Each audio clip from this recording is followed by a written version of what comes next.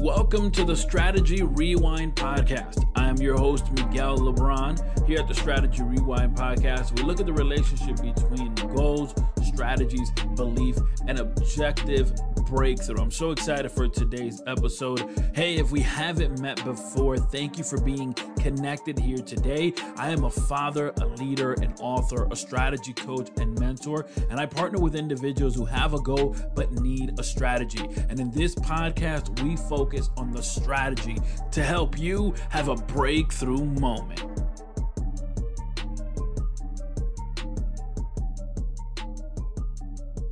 When my mother was 18 years old, she moved from Puerto Rico to Rochester. Rochester, New York is where I was born and raised.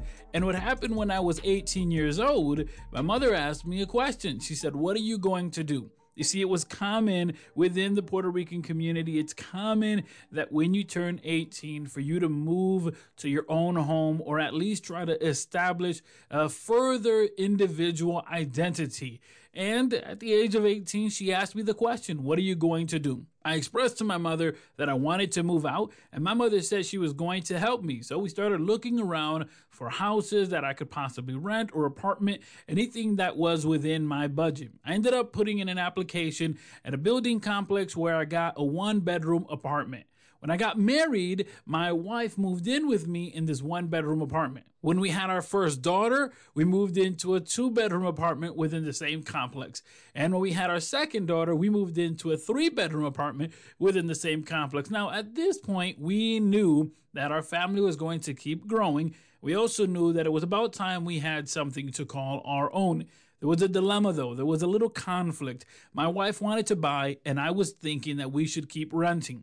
The reason I did not want to buy is because I understood something, that as the owner, as the landlord, if something happens on the land, I have to pay for it. And that responsibility, to be honest, just scared me. However, my wife and I kept searching around. One of the interesting things was that when we found this house that we were going to rent, it was going to be the same thing that we were paying for this three-bedroom apartment, and we were going to have less space. Also, that didn't include everything else, such as gas, electric, cable, etc. So our bill wasn't going to be the same. So this, again, deterred me from actually wanting to buy a home. But we continued the dialogue. And here is strategy number one. If you're buying a home with a significant other, please get on the same page, because it wasn't until we got on the same page where the ball actually started rolling. Now, maybe you say, "Miguel, I'm buying a house by myself." Fantastic. Then for you, strategy number one would look a little different. Remember, strategy is a number of steps. It's a defined number of steps that will get you to your objective breakthrough. And the number of steps that someone may have to take may not be the same for you. So strategy number two, or number one, depending where you are, is that once you've decided that indeed you want to buy a home, you have to go ahead and pull your credit. This means that you actually have to know what your credit score is. An awesome way to find out what your credit score is by using a mobile application called Mint. You've heard me talk about them before. It's a free mobile application that you can download for your Android or iOS device. You can also access your profile online using your computer or laptop. Mint is a free mobile application, as I mentioned, and it allows you easy access on creating a profile, easy access on creating a budget that you can actually see. Not only that, but it allows you the ability to see your credit score. This is without adding any credit cards, by the way. It just allows you the ability to see your credit score. And this is fantastic, because another thing that Mint does right within the application is that it will then provide you suggestions on how you can improve your credit score. So you're going to want to pull your credit score. One of the ways to do it is with Mint by Intuit. Intuit are the same people that do TurboTax. So if you've heard of TurboTax, if you've used TurboTax, you're going to love Mint by Intuit.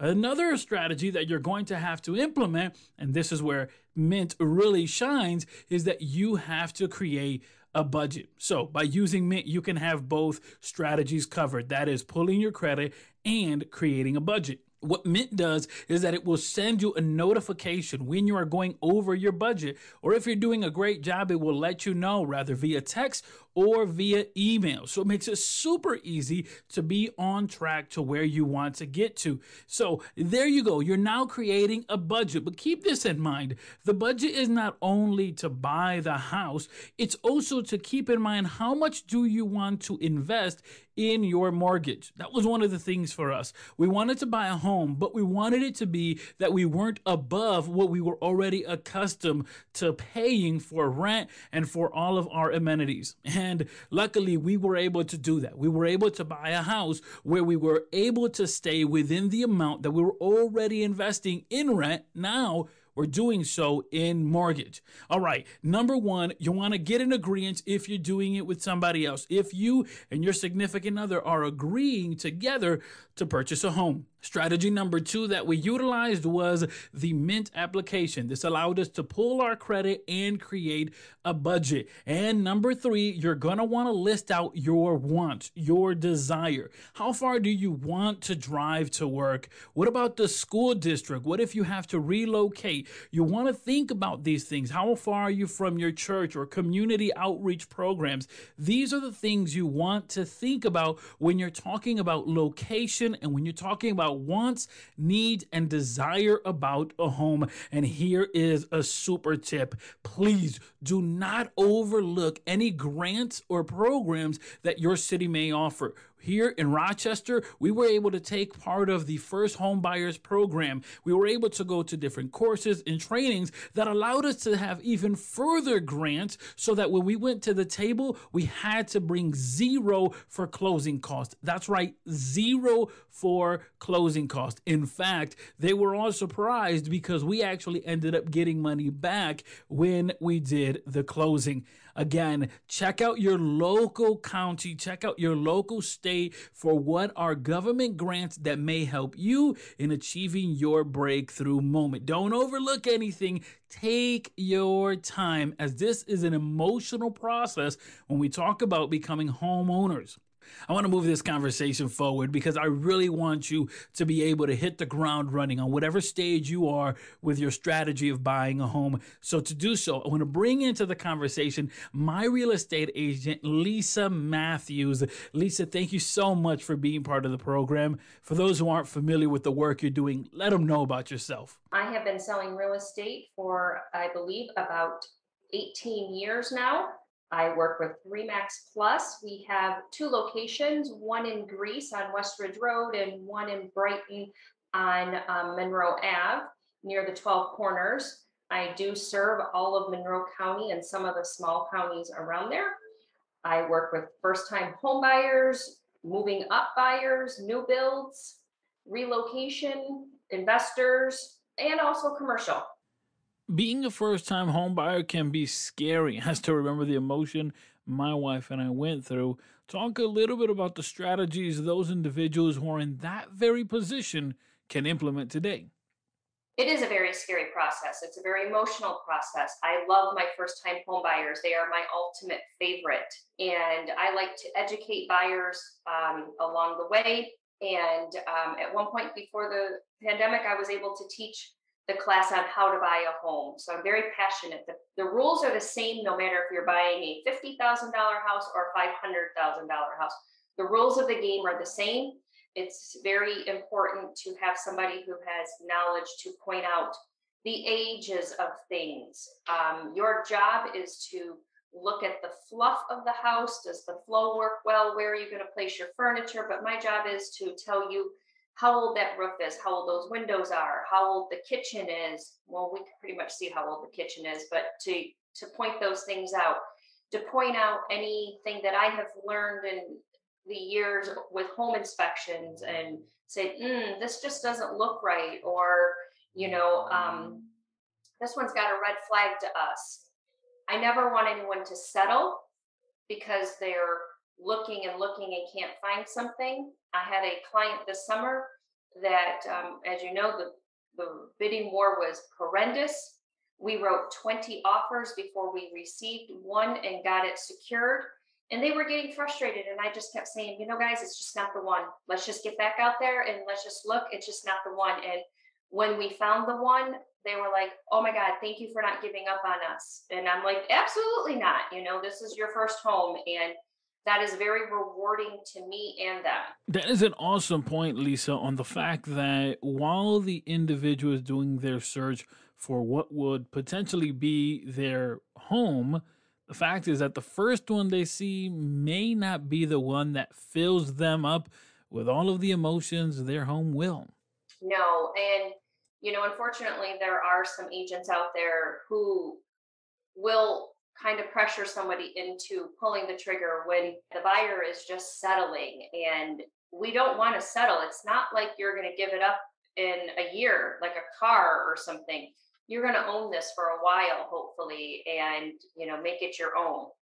That reminds me of that moment my wife and you and I walked into the home that we ultimately ended up purchasing, but you said something that was so pivotal. You said just because they may have designed the layout for a specific room to be a living room or a dining room or a family room doesn't mean you can't make it your own and actually modify it. It's a very good point. And I say use the house how it works for you, not how it's designed. For instance, I just sold my house this week, and the person coming in is going to take the dining room and they're going to put built-in bookcases and make it an office. And I was like, well, good for you. Use the house how it works best for you. I always recommend buying grandma or grandpa's house, because it's got good bones underneath that wallpaper and that shaggy carpet rug that has hardwood floors. And, you can change it to put your stamp on it. The pandemic changed so many things, Lisa, and I'm sure it had a massive effect on the way open houses are done and the way sales are made. Talk a little bit about what the listeners should be looking out for as they navigate through this journey of buying a home. Well, there's good and bad that happened with the pandemic. The good in the real estate market is we started implementing these delayed negotiations and escalation clauses. So a house goes on the market today. And I know when you and I were looking, we had to run out there and we had to see that house and we had to beat that buyer to putting an offer in. Well, thank goodness 99% of those do not exist like that anymore. You put the house on the market today and you usually have 3 to 5 days, maybe 7, to get in and look at it, because it's an agent and 2 buyers is what should be allowed in the house. No children, no family members, and you get 30 minutes in the house. It's your private time so that it controls the flow of traffic and, the social distancing. So now by doing that, and it allows us, we have 4 days. Now we can look at your work schedule, my schedule, make a time, go in and take a look at this house. And then we can think about it overnight sometimes, instead of writing it on the hood of the car and trying to be the first one in. But the escalation clause is we're going to use $100,000, because that's what I use for everyone for easy math. If the house is listed for 100,000, but you, the buyer, can afford up to hypothetically 140, you write the offer for the asking price, and you use an escalation clause saying that the buyer will pay X amount of dollars, maybe it's 1,000, maybe it's 5,000, over the highest offer, and you put a cap on it at, let's just say hypothetically, 140, if I feel that that house warrants 140.